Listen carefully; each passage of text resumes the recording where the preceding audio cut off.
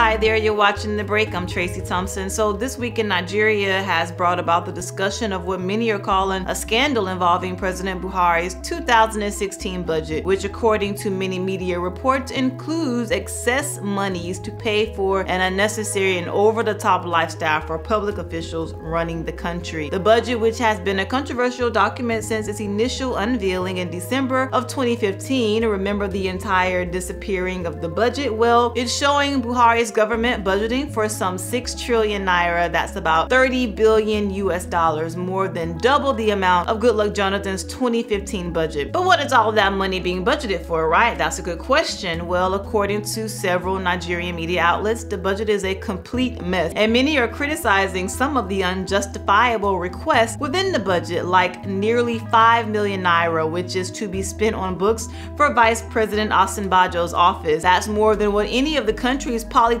schools are receiving at the moment. There's a budget for rent at the presidential villa, with many asking, who would President Buhari be paying rent to? More than 9 billion naira will get the Buhari administration a new fleet of vehicles, and what's being criticized the most is the repetitive allocation for the same departments, such as Federal College and Fisheries and Marine Technology. Could it be an error? Buhari, though, has included 500 billion naira for social welfare packages to vulnerable persons throughout the country. That's a good thing. It has been revealed by a presidential top aide that a so-called budget mafia snuck in frivolous items into the budget, increasing the amount to nearly 10 billion naira.